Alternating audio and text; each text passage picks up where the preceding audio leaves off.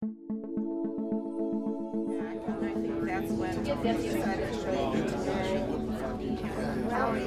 But you decided. Well, we just had a nice event in New York the day after Super Tuesday. We've had Marquette alumni and friends from around the country here today. You know, it's a chance to talk about where the campaign is and where the Marquette Law School poll in particular is focused, and a chance to have good, smart conversation with alums.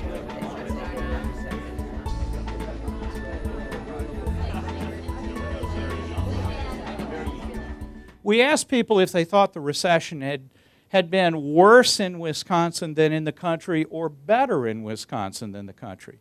13 said worse, but twice that. 27 said the recession had hit Wisconsin not as hard as the country as a whole.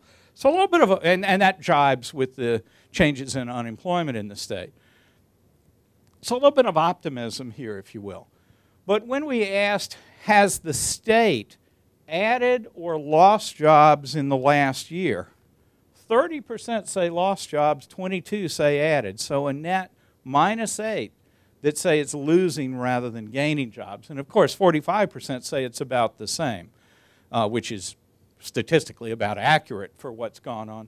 But this is a problem for a campaign that's built around adding jobs. So that's an issue. When you ask about the country, though, people again slightly correctly perceive that the country has added more jobs rather than lost jobs. So that contrast between conditions in the state and conditions nationally is not a huge gap in perceptions, but it's a perception gap, and it's based on the reality of where the job gains have been. So that's an opening for Democrats and a challenge for the governor. We talk so much about the state being 50-50 division, absolutely tied. If that were true, every one of these races would be right at 0. So my point is to sort of stress that when we talk about how we're divided, we're not always divided in the way that sounds like. Rigidly 50% Republican, rigidly 50% Democrat. This actually shows there's a little bit more variety to that. And now I want to show you the coup de grace. The same graph, the same chart, but now about policy issues instead of just about candidates. And look at how much more spread out it is.